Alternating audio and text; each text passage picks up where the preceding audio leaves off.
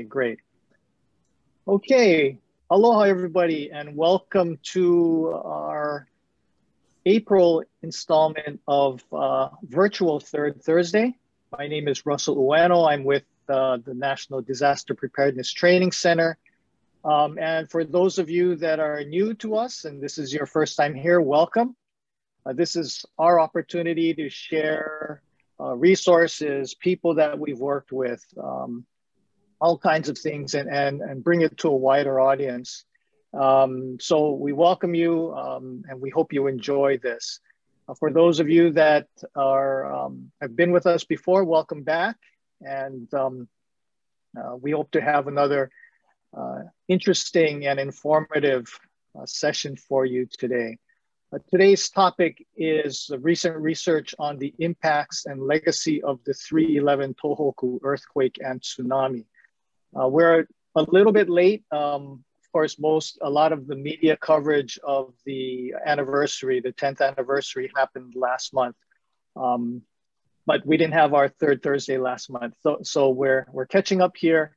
And we do have a couple of speakers that I think have a lot of insight to bring to you on this what is still a major event. And as we can see, the ramifications are still playing out right now, as you all know, relating to the disposal of the water, the radioactive water. In any event, first order of business is I would like to turn this over briefly to our executive director, Dr. Karl Kim, who has a special announcement to make. Karl? It's great to see you all. We get together once a month to check in on each other virtually, and then also to share information and updates and good news as well. In the past month, we've been very active. One of our graduate students, Sequoia Riley, presented at the Emerging Scholars Forum, part of our University Transportation Center. With that University Transportation Center project that we're doing, we also awarded 3 research grants that use AI, big data, machine vision, artificial intelligence, and some of the other development work that we're doing. So hopefully in time, those will turn into training courses and other applications that we're working on. But we also have really great news to share with you all. Our science director, Professor Bruce Houghton, who's the Gordon A. McDonald Professor of Volcanology here at the University of Hawaii, who is really a world-renowned scholar. He was recently awarded the highest award, the Torenson Award in volcanology. And now we've just learned that he's been awarded the Excellence in Research Award from the Board of Regents. And I want to, again, congratulate Bruce on this achievement, but also to really acknowledge and thank him for his many, many years of support of our work in the center and helping to build resilience. So Bruce, do you want to say hello and a few words? You're on mute. Okay, sorry. Yeah, I was hiding in the corner because I'm off to Iceland tonight to chase more eruptions. But I thought I'd better appear, in part because the image on the screen is not typical of me when I'm in Honolulu. Exactly.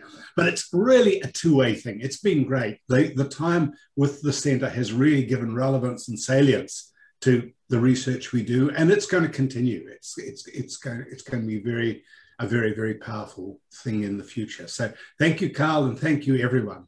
that I've worked with. It's great to see you, and be careful in Iceland. It's a totally different culture, Carl. They let people walk up to the front of the lava. We've been sending videos to the national park here from them to torment the park service into people do better here. So, right. Yeah. We hope to see some of your firsthand experiences with that event as well too. So again, thank you again, Bruce, for all of your great work that you do with us. Russell? Okay, great. Okay. All right. So without further ado, let's go to our first presentation now. And our first presenters are Dr. David Nguyen, who is an associate professor at the International Research Institute of Disaster Science at Tohoku University. You see some other of his qualities and accolades there. He, one of the things that's interesting, of course, is that David is an alumnus of the University of Hawai'i and of the Disaster Management and Humanitarian Assistance Program. So it's wonderful to welcome David back into the fold here. His co-presenter, who is not here yet, but may join us in a moment, is Dr. Fumihiko Imamura, and he is the director of the International Research Institute of Disaster Science at Tohoku University, and a recognized expert in the field. And he's done much research on tsunami warning systems, disaster mitigation measures, and so forth. So without further ado, let me turn it over to David. Okay, thank you very much, Russ, for the introduction. Let me just try to share my screen. Okay. All right, can you see my presentation? Yes. Okay, let me play from the start. Okay, I'll start right now. So good morning or good afternoon, everyone. My name is David Nguyen. I'm an associate professor at Tohoku University. And I'm also a researcher at the National Research Institute for Earth Science and Disaster Prevention. That's basically the Japanese equivalent of NOAA, more or less. So Professor Imamura and I have created this slide, and we're going to talk about the 10 years since the Great East Japan earthquake, and that's what they call it in Japan. But before that, I also want to talk about some of the history that has led to the hazard exposure and vulnerabilities in the region. Okay, so first a bit of geography. Tohoku is the northernmost region on Honshu Island, which is the main island in Japan, and it's this yellow region. And it consists of 6 prefectures, with Miyagi having the largest city in the region, Sendai City. And combined, there's about less than 9 million people, which is one of the more sparsely populated regions in Japan. In contrast, just Tokyo by itself has 14 million people. So next, I'd like to talk about the hazard exposure in the Tohoku region. So as many of you know, the whole country of Japan is within the Ring of Fire, which is an area of active seismic activity where earthquakes, tsunami, and volcanic eruptions can occur. And basically what is happening is that the Pacific plate is subducting under the Eurasian plate. And you also have the Philippine plate in the south going towards the Eurasian plate. And this is what causes a lot of both inland and offshore earthquakes, and in some cases, tsunamis. In addition to that, there's a lot of hydrometeorological activity in Japan. Right south of the islands, that's where the typhoon generating region is. And a lot of these typhoons usually go up north into Okinawa, the Kyushu, and Tokyo areas. And from these typhoons, you have heavy rain, landslides, and flooding. And arguably, these heavy rains and landslides are probably the most common problem that Japan faces. Okay. So when we look at the hazard situation more locally, Tohoku is no stranger to tsunamis and earthquakes, and researchers categorize the tsunamis in Tohoku into two types of categories: an L1 tsunami, which comes roughly every 100 years, and an L2 tsunami, which is roughly every 1,000 years. So the 2011 earthquake is considered an L2 tsunami, and the last L2 tsunami was in 869, the Jogan earthquake. So we are not expecting any L2 tsunamis in the near future. But if you look between them, there are several 100-year interval tsunamis.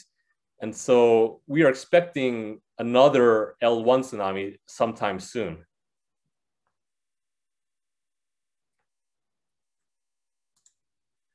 Okay, so I want to talk a little bit about the socio-economic vulnerabilities prior to the 2011 disasters. So the Tohoku region is an area that's in decline. Around the 80s or 90s, depending on the prefecture, the region's already been experiencing a significant decline in its population. And as a result, the economy is also declining. So in the past, like after World War II, the region, especially southern Tohoku, was very active industrially. But over time, Japan is experiencing this very massive agglomeration problem. And if you see in the picture on the bottom corner, most of the population is moving into the greater Tokyo area and to a lesser extent, the Nagoya area. And what this leaves behind is all these other prefectures that have only the young and the old. And this creates a really massive problem in terms of vulnerabilities, because I'll mention a little bit more about that in a bit, but there is a very significant demographics challenge that's not just Tohoku, but all over Japan outside of the major cities. And what we have is a phenomenon called shutter towns. And what they are is inside every city in Japan, especially in the non-major cities, the downtown area where all the commercial businesses are, most of them have shut down, and those that still survive, they close very early. And so this is a very, quite honestly, depressing situation where all the cities all over Japan are shutter towns. Right, so next I'd like to talk about the actual disaster events, and it's often called triple disasters. And starting with the actual earthquake itself, which happened on March 11 at 2:46 p.m. And it was a magnitude 9.0 earthquake and the fourth largest since 1900. And within that month, there was over 400 aftershocks. So it was very, very active. What was more damaging was actually the tsunami that was caused as a result of the earthquake, and the largest of which reached the coast of Tohoku, eastern Tohoku, within half an hour. And for the next 2 days, there were 7 major tsunamis that reached Japan. And if you look in the picture in the bottom corner, that's Miyako City. And Miyako is no stranger to tsunamis because of the many different tsunamis they had in history. So they've built this very expensive seawall that surrounds the city. But as you can see in this picture, the seawall did very little to stop the waves because it was an L2 tsunami. So the waves were much higher than the seawall, so it easily overcame these walls and inundated the city.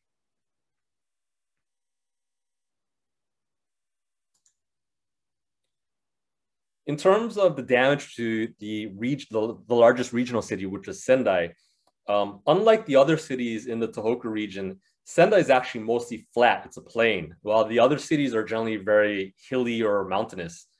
So there's little in terms of natural features to stop the waves striking Sendai. So if you look in this picture, on the bottom right corner, you can see the Sendai International Airport. So the airport, at least the first floor, got completely inundated. That's how far the tsunami waters reached. And in an interview with the airport authorities, it got them completely off guard. And they said that they saw the tsunami coming, but they never thought it would actually reach that far into the airport. So they didn't actually prepare on time, because they actually thought it would stop, but it actually didn't. And then the third disaster is the nuclear incidents. A lot of people know about the Fukushima Daiichi nuclear power plant, but not too many people know that another power plant in Miyagi Prefecture called Onagawa also got affected. Fortunately, the flooding didn't reach the reactor building, and it was limited to the auxiliary building. But for Fukushima Daiichi, a lot of the buildings got flooded, and what happened was that power was knocked out. And because the power was knocked out, some of the reactors had no ability to cool down. And as a result, some of them exploded. The situation could have been much worse, actually, and a much worse scenario could have occurred if it wasn't for the heroics of some of the staff. So in order to release some of the buildup, some of the staff risked their lives going to a radioactive area and manually releasing the valve to allow the venting process to start. So that is what happened in Fukushima. But unfortunately, a lot of radiation did escape, and it affected a lot of the coastal towns in Fukushima.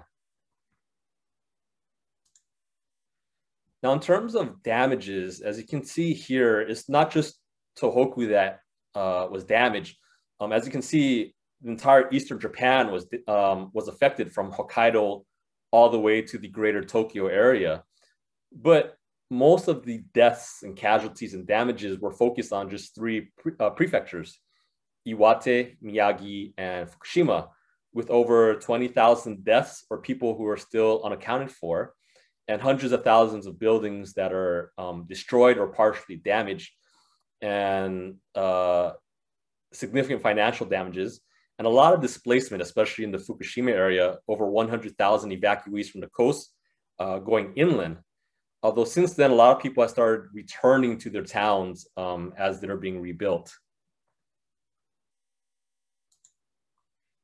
In terms of visitor numbers, as you can see here, there was a sharp decline in tourism to the eastern Tohoku prefectures.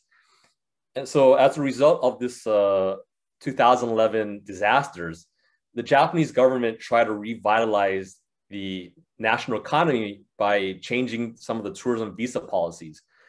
Basically, they were trying to make it easier for tourists to enter Japan, and it was targeted towards Asian countries, especially Korean tourists, Chinese tourists, and etc. And since 2011, tourism grew really rapidly across Japan. But as you can see on the chart on the right, it was the benefits were very uneven. So Okinawa, which was comparatively least affected from the disasters, had the biggest increase of tourists, like over 800%. All the other regions were roughly about 200%. And the Tohoku region comparatively benefited less from the visa policy changes. Although it did grow, it's just catching up to its pre-disaster levels. And likely because of this 2 years of a COVID pandemic, I think the numbers probably went back down to pre-disaster levels, or sorry, back to disaster levels. So in one of our research where we looked at the hotel industries, we interviewed several coastal hotels in the Tohoku region and compared them with another hotel in Ishigaki, which is in Okinawa. And Ishigaki was chosen because it has a similar population size, and it also has a very significant tsunami risk. And what we discovered was that, generally speaking, the hotels in the Tohoku region, such as in Miyako and Matsushima, were not very prepared for disasters, either in terms of information for tourist evacuation sites, stockpiling, drills for the staff, and etc. While in contrast, Ishigaki had adopted a lot of different initiatives to help prepare both the hotel and the ability of the staff to help tourists evacuate during a disaster. And one of the reasons is that Ishigaki, or Okinawa as a whole, is a more advanced tourism economy. And as a result, they have a DMO, or destination marketing organization. And Hawaii has one too. It's called the Hawaii Tourism Authority. And what this does is that it allows improved collaboration between the local governments and the private sector. And so in this case study, Ishigaki had a lot of resources from the local government that helped the local businesses better prepare for the disasters. In contrast, Tohoku didn't have any such things back then. So the private sector was left mostly on its own. And because many of the hotels in Tohoku are owned by family businesses, they didn't have any resources to help prepare for disasters. But since then, it seems that the Tohoku region started developing and establishing some of their own DMOs, but they're still at an early stage, and they haven't even reached the crisis management stage. However, aside from the hotels, what actually did work in terms of preparedness was evacuation training of school children. So in Iwate Prefecture, despite the heavy casualties in the region, in the prefecture, there are no school children casualties in Iwate. And a lot of this is due to disaster education and disaster risk awareness. So Iwate, as I mentioned earlier, is one of the prefectures that has a long history of tsunamis, and they would often tell these stories, traditional stories that is passed down by generation to generation. And they would use like a local town bell to ring the bell that would alert the local community to evacuate. And nowadays, there's more modern technology such as radio and social media. But because of this history, this is what led to a lot of school children in Iwate being more successful in evacuation. And it was a lot better than the neighboring prefecture in Miyagi. We also did a similar research in Hawaii between Hilo and Honolulu. And generally, Hilo was much better prepared. And because of that stems a lot from Hilo's history with tsunamis, the presence of a tsunami museum, and a lot of stories that are being passed down from relatives who survived in Hilo. And so school children in Hilo were much more aware of the hazard risk and evacuation routes than some of the schools we interviewed in Honolulu. So next, I'd like to talk about the rebuilding or reconstruction efforts. And I'll talk about both the structural and non-structural approaches. So in terms of structural approaches, a lot of coastal communities in the Tohoku region were mostly or completely destroyed. But this does give an opportunity to reconsider how to rebuild these communities. And one planning approach that is being utilized is actually relocating the entire residential areas to less hazardous areas. For example, moving them away from the coast into areas of higher elevation, et cetera, moving it further away from L2 tsunami hazard risk areas, and et cetera. And so some towns have adopted this approach to relocate more inland. Another approach is just to modify the existing area and not have so much people moving around. So for example, this would be reconstructing some of the waterways, or especially the development of embankments around the city, which can help mitigate some of the flooding. And next, there was a lot of, as I mentioned earlier, a lot of displaced people, hundreds of thousands of people that are displaced. And so a lot of the construction efforts were focused on new housing for these people, either permanent ones or temporary ones. But unfortunately, even though there's a lot of temporary housing, a lot of the people that are meant to stay there temporarily are still stuck there. And this is another ongoing issue about relocation, because there's still people in these temporary housing. Now, next, I'd like to talk about non-structural measures. And Japan is a country that's really famous for its engineering approaches to just about everything. But this earthquake or triple disasters made people realize that this engineering or structural approaches has its limitations. And one of the biggest limitations is that it's very expensive to implement. And there's a lot of concerns because the Tohoku region is economically declining. So there's a lot of questions about the financial sustainability of these projects. So there's a greater interest in non-structural measures. So one is strengthening the early warning system, such as using more seismometers around the country or tsunameters in the oceans. And since 2011, for example, a lot of rail companies started installing seismometers across their infrastructures. And what this allows is, for example, high-speed railway conductors to take appropriate action like several minutes before an earthquake actually occurs. And also since then, a lot of phones, regardless of the provider, now offers alert systems that come several minutes before an actual earthquake. And actually in the Tohoku region, we just had 2 significant earthquakes in February and March. And we get the messages through our phones about 2 minutes before the earthquake. So we can actually take time to decide what to do and where to move before it actually occurs. Another development that's been going on is the use of AI. And I want to go back a little bit to the 1995 disasters in Kobe, which is near Osaka, the Osaka area. And one of the biggest criticisms of the Kobe earthquake was that people took too long to respond. And some people, some government stakeholders didn't even know about the situation until hours after it had occurred and they're watching the news. And so there was a lot of criticism about how long it took people to make decisions in 1995.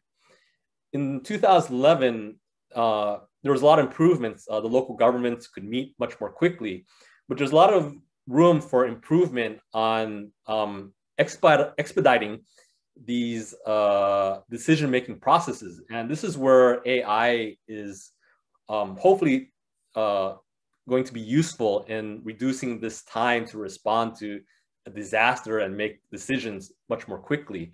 For example, using it to analyze tsunami data, also using it to quickly calculate damages and et cetera. So the local governments have been trying to use AI to help make decisions first easier to understand, and then help them make delegate some of the commands to the emergency first responders much more quickly.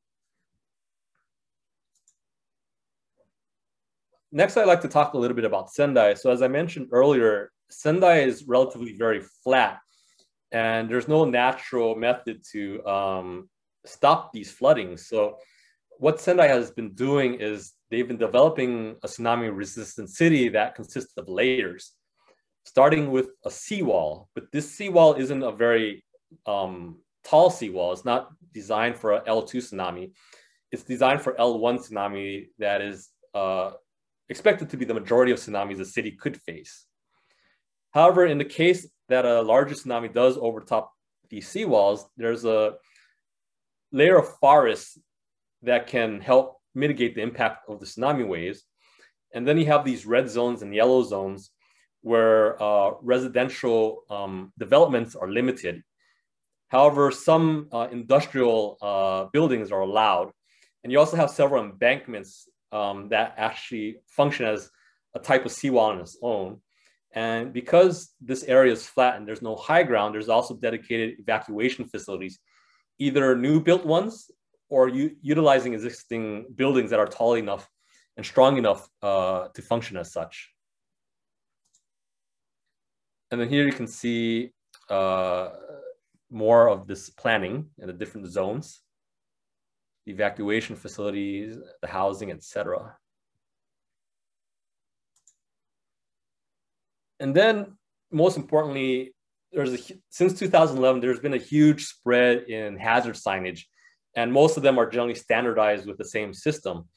And these signages show where the hazard risk areas are, where the evacuation routes are, which building to escape to, and et cetera. And in some cities that have a lot of tourists, a lot of these signs are multilingual, either in English or more commonly Chinese and Korean, because Chinese and Koreans are the two largest tourism groups in Japan.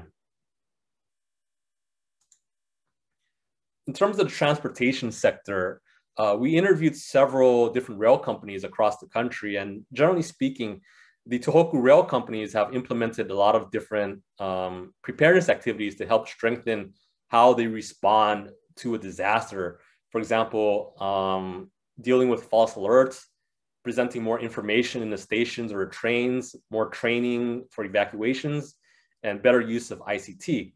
And one company that was very interesting for me was Sanriku Railways, which is in Iwate. And what happened was that they realized the importance of having more autonomous decision-making, allowing train staff and train conductors to decide what is best.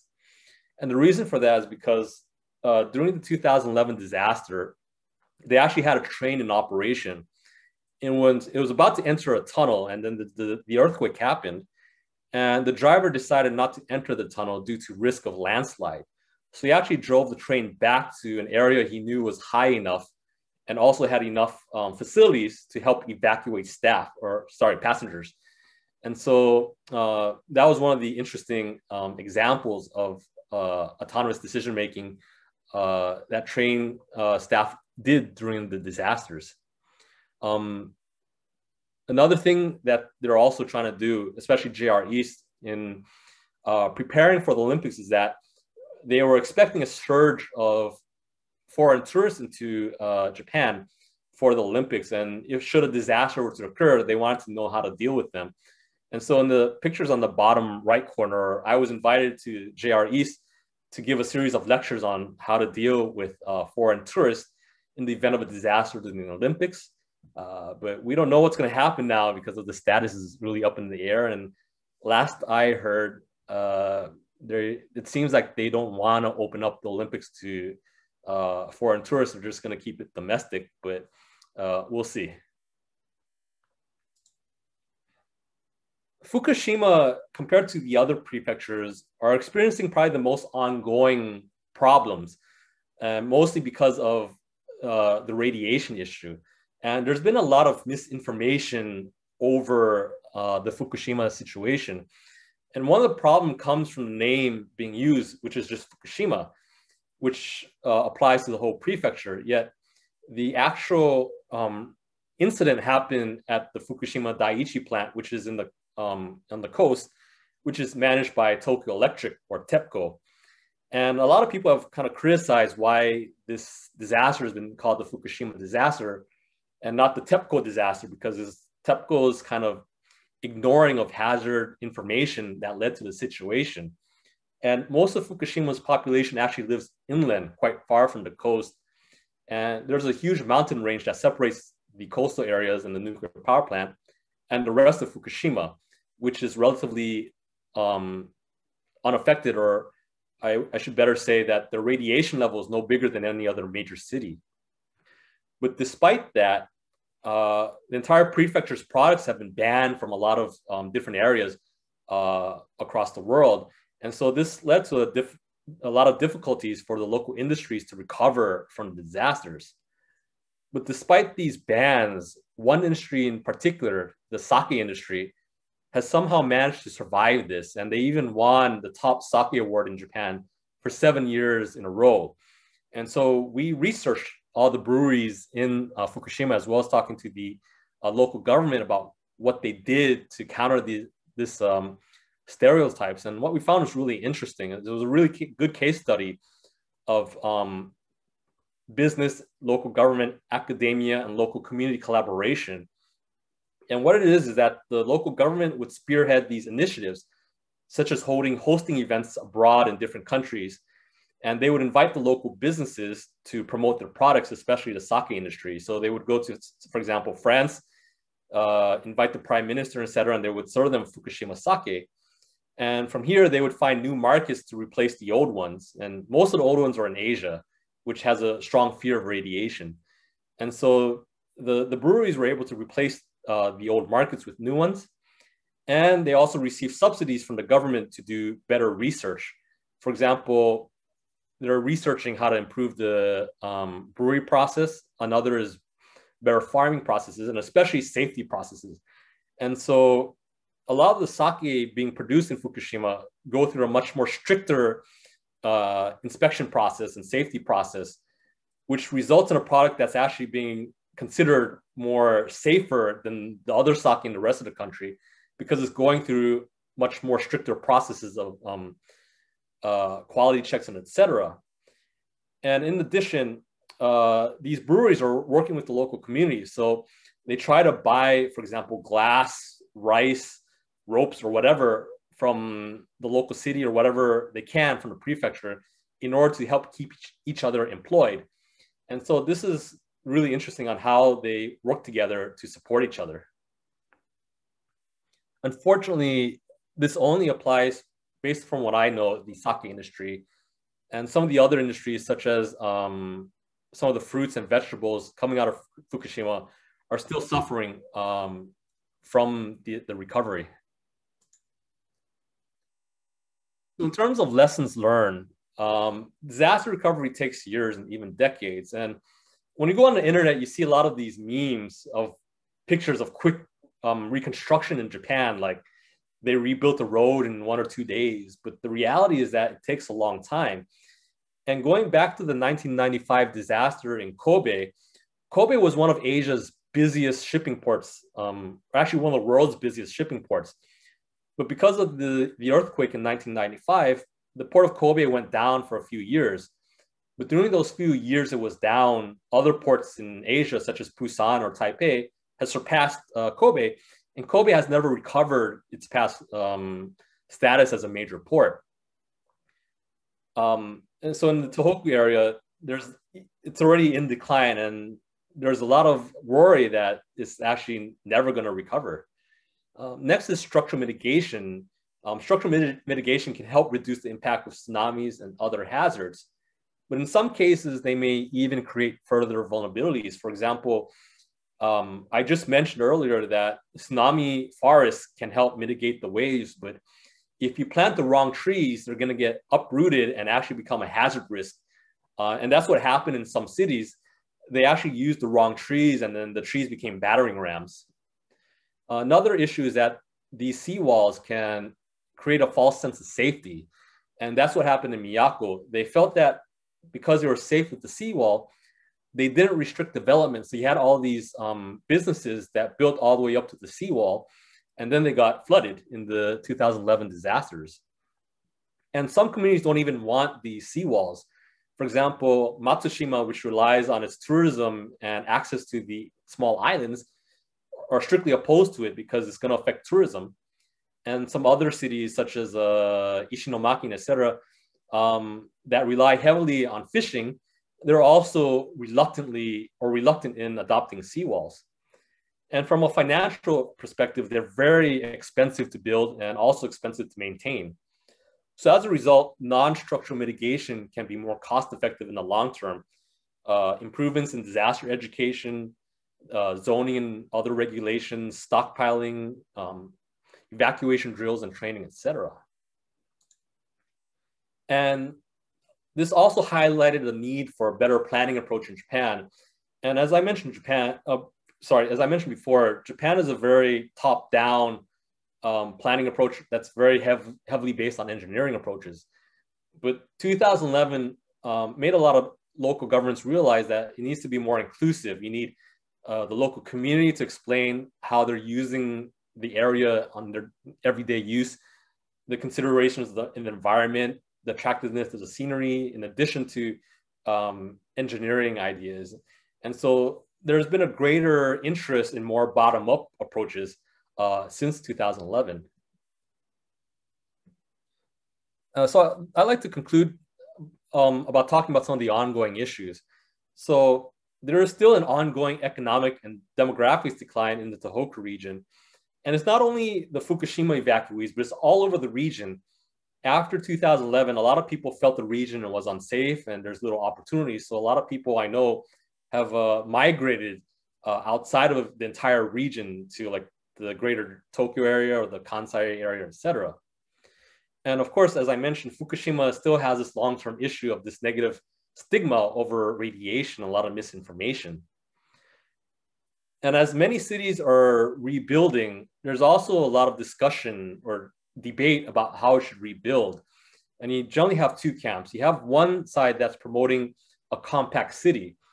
And so people who support the compact city idea are taking into consideration that the cities are going to shrink and shrink in population size, and it's going to be older or very young. And because you have these vulnerable populations, they're suggesting that the cities should be smaller so that the elderly don't need to rely on transportation as much, and everything could be more walkable for them.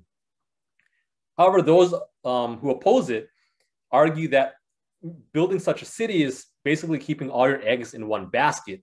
And so you have these two camps, and even within our institution in Tohoku University, there's a lot of people split between this, and there's no right or wrong answer. There's just focusing on different aspects. For me personally, I lean towards the compact city, but for example, some of my other colleagues are against that. Another issue is maintaining disaster risk awareness, and this is an issue that is being experienced everywhere. So right now, this disaster is still fresh in our minds, so we know what to do in the future. But as generations pass, people are going to begin forgetting, and how to maintain this risk awareness becomes a challenge. And this is where you should build monuments or some kind of memorials, etc., to help maintain this risk awareness. And finally, a decline in reconstruction funding. And Japan tends to think in like 5 or 10-year terms, and Tohoku just passed 10 years. And so there's been a significant cut in reconstruction, yet there are still ongoing issues. So for a lot of people dealing with these ongoing issues, now the issue is how to find the money to continue this recovery and reconstruction processes. Okay, so I'd like to conclude my presentation. Thank you for listening. I think I went over time. This is a picture of Onagawa, which actually rebuilt. So this is like a new community area that's trying to be more compact that I mentioned earlier. Okay, thank you very much. All right, thank you. Thanks, David. Let's move quickly then to our next speaker, Dr. Muneyoshi Numada. He is the Associate Professor at the Institute of Industrial Science at the University of Tokyo. Dr. Numada's research has been looking at disaster management process engineering, and he's taken a look at these post-disaster activities and trying to integrate that into disaster comprehensive management plans, and has taken a look at or pioneered a business operating support system, or BOSS. Very interesting system there. Anyway, Dr. Numada, I'll turn it over to you. Thank you. Okay. Good morning, everyone. Now, David explained about comprehensive research of Tohoku. So now I want to focus on the post-disaster management. Mainly, my research topic is disaster management process approach. Okay,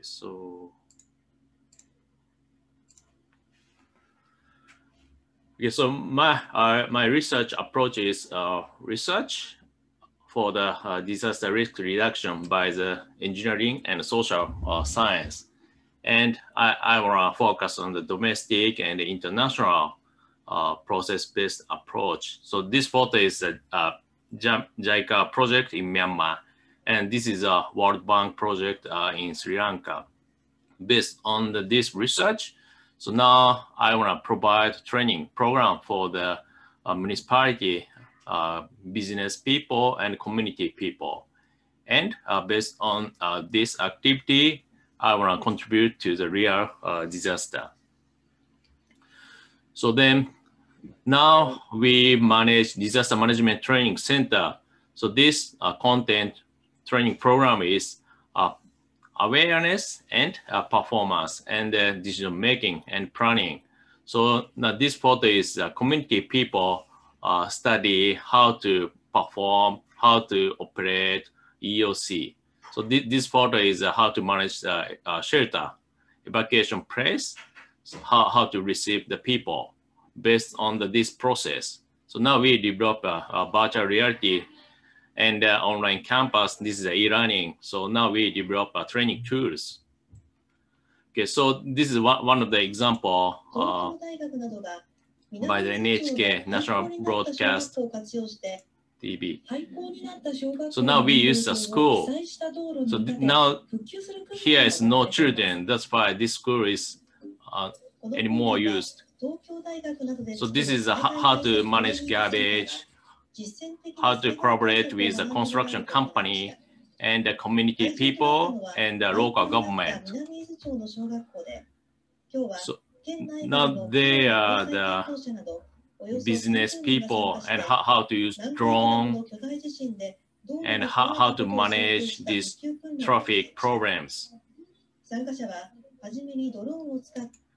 So then we ask the people, local people, how to recover the road network. So now we provide like this practical training. And international activity, I want to apply this Japanese knowledge to the Asian countries. Now this movie is in Myanmar. Now they are the central government staff.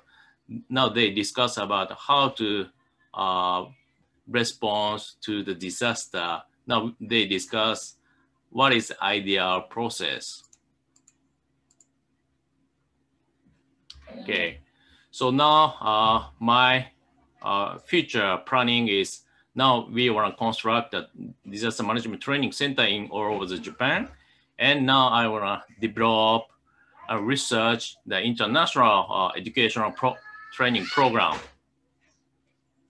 So I visit NDPTC. Now here is Russell. So I asked him how to how to develop the training program in America. I study a lot from him. So when Tohoku disaster occurred, I was in the Kanagawa prefecture. So then just after Tohoku disaster, I was in EOC in Kanagawa prefecture. So I asked to the deputy governor of Kanagawa prefecture what we should do now.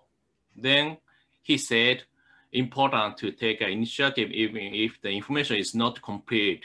And also there is a limit to grasp the situation at the site. The staff is in the process of collecting information and necessary to quick grasp and respond to damage situation. And the system, so we need a system to manage the comprehensive disaster management. So he said about this one around 10 years ago. So how we can achieve this question. But after the Tohoku disaster, there are so many natural disasters. This photo is a flood response. This is one of the city. So this photo is a EOC. So, but it's very difficult to manage by the local government. So then how to support, how to research about how to change this situation. So then now I research based on the process based. Now we have so many past experience from the Kobe, Tohoku, Kumamoto, heavy rain, the others. So how we can use this past experience. So now we have a lot of data, but how we can this experience to the wisdom and to the systemize. So then what is a critical problem in Japan is this SOP. So now I focus on this SOP. Now we want to make a disaster standard framework, basic principle. Based on this basic principle, we can develop ICT, AI, or database, some systems. Then we can provide a practical training program, then real response, and how we can collaborate with international people. Now I want to develop, make this very basic principle for the disaster management in Japan. So I research what the local government respond. So this is a research about Ishinomaki City for Tohoku disaster. This is also Fukushima Prefecture, Yabuki Town, what they respond to the Tohoku disaster. And this is Kumamoto earthquake 2016. So how they respond. And this is Joso is a heavy rain case, what they respond. So I research what they did. Then finally, now I make this framework for the 7 kinds of the disaster response framework. So this is a very one of the basic framework for the Japanese disaster management. Now I just put some example: waste management, logistics, medical evacuation, dead body and road network, and the EOC management information system. So then based on this research, now we develop this system. So this is named BOSS, Business Operation Support System. So now we create this flowchart. This is a basic flowchart. So then government or community people understand what is a comprehensive or total disaster management activities. Then, for example, if you click this one, you can see the more detailed flowchart. This is a hazard attack, and this is a time phase. So then, what we should do just after hazard attack. So you can see that you can check details, and we can jump to the local government management plan. And there are so many guideline manual in Japanese local government. So that's why we can make a link to the necessary document. Then you can understand what is the necessary document, what we should check, manual or report. This is a concept of this BOSS system. Of course, we can search and you can understand what is the necessary actions. Okay, so now in this COVID-19, so now we can share all Japanese local government people. Normally, once a month, we have this meeting to make a standard and idea of flowchart for shelter management, for building damage, for road network, for something like this. So this is now I want to compile all Japanese knowledge.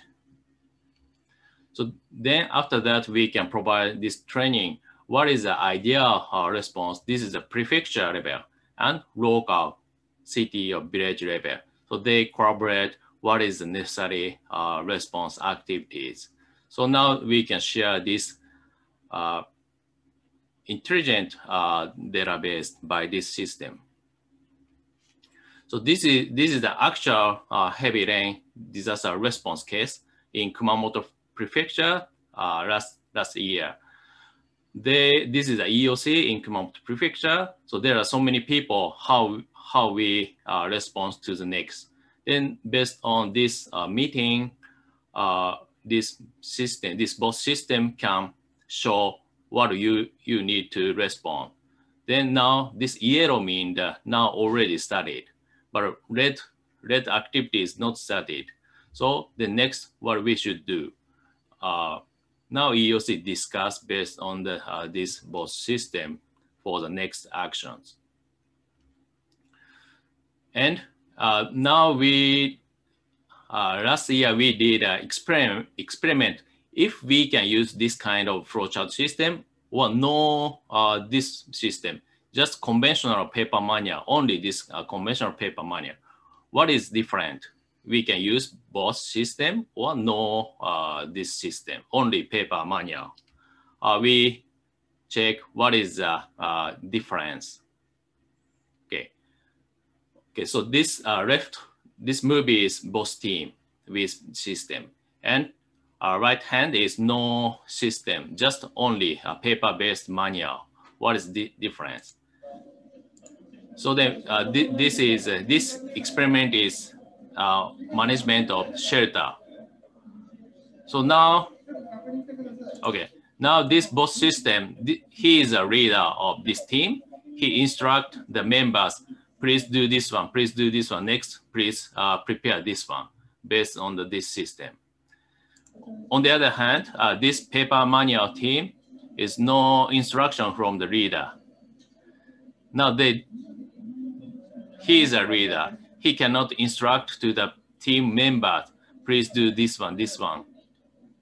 So leader did a lot of activities by himself. He cannot control the teams. This is one case. And so now this experiment, each team report to the EOC, the situation. So this is the EOC. So the EOC get the information from the team, and he make a record in the time histories. And EOC also share the activities, what is progress of this response. So EOC can also understand the situation in both teams. This is one of the this effect of system. So this is a time chart, a Gantt chart. So this upper figure show the manual team and bottom one is boss team. So this is a reader and member A, B, reader C, D. So what they did, so orange show the duplicate. Now they collaborate, work together with other members. And gray show the waiting time. Waiting means no instruction from the reader. That's why they don't understand what I should do. So we compare this manual team and boss team. Almost no waiting time for the boss team, but a manual team, a member waited from the instruction from the leader. Okay, so now this is some figures. So waiting time is boss team is no very less waiting time, and how many works compared manual team, boss team.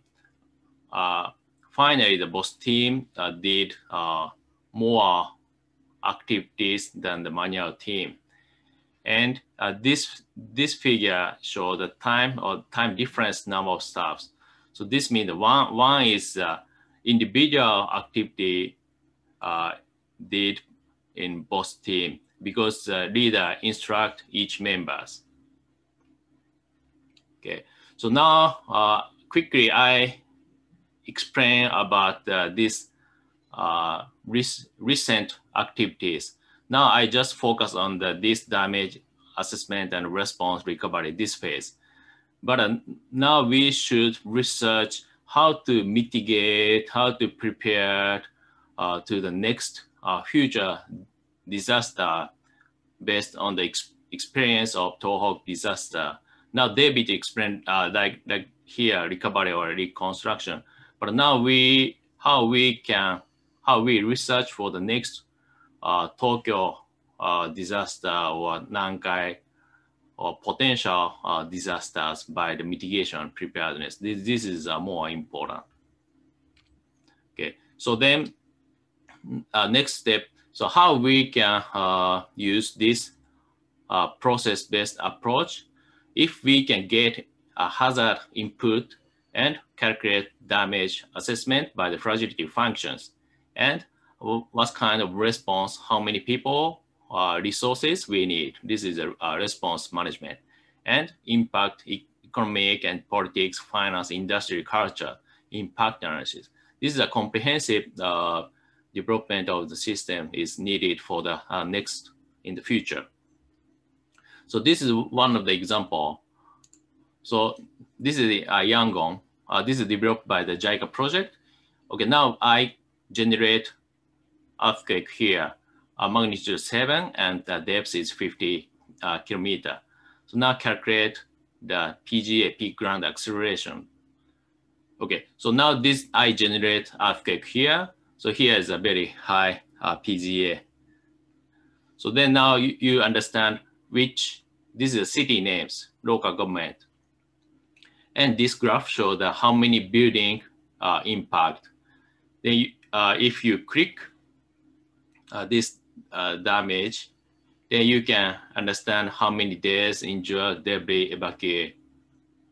What is the impact of damage? Then after that, how many human resources we need for the response, how many team we need. Then you can calculate how many days we need. If we increase the number of teams, this total period is shortened. So now this is one of the examples of the comprehensive system from the hazard attack to the impact analysis. Okay, so thank you very much. I just explained very quick explain about our recent research. Thank you very much. Thank you very much, Dr. Numada.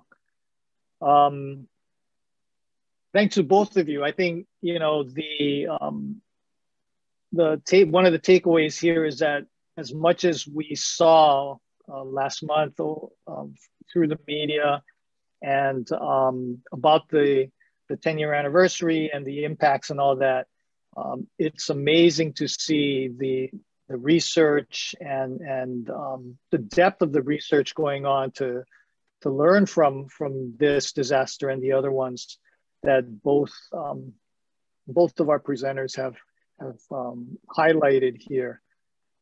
So thank you to both of you. I mean, that's really eye-opening, I think, for those of us who are less familiar with that system of emergency management and patterns of response and all that, to see that's really enlightening. Okay, well, we're going to just, normally we break up, but I think given the topics and the relationship between these two, we'll just go ahead and stay in the large group.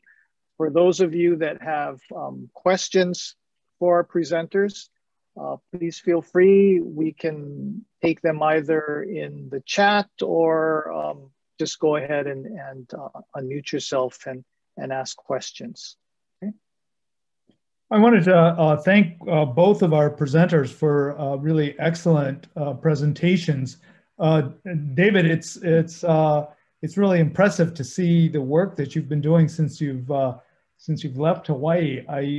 I can't believe how much you've actually been able to accomplish, and it's really great to see the work that you're doing, the research that you're doing. We have many of our DMHA students that are watching the presentation, and I think you're a good example. And I hope that you can also please pass on our regards to Professor Imamura and our many other colleagues that we've worked with at IRIDeS over the years. So it's really great to see your work. And one of the big takeaways that I think is important is this importance of a holistic or systemic, multi-layered way of thinking about this. And I think that feeds into our second presentation with Professor Numada, which again, I think it fits squarely in terms of the work that we're trying to do at the center in terms of trying to understand different events, different types of hazards, different types of communities, different types of capabilities. And I think your approach of really breaking down this into both preparedness and the response and recovery aspects, I think is really important and will give us lots to think about. So I want to thank you for sharing your very interesting work with us, and hope that we can kind of continue to engage on this. I'm sure there are other questions or comments from others in the group watching both of these really excellent presentations.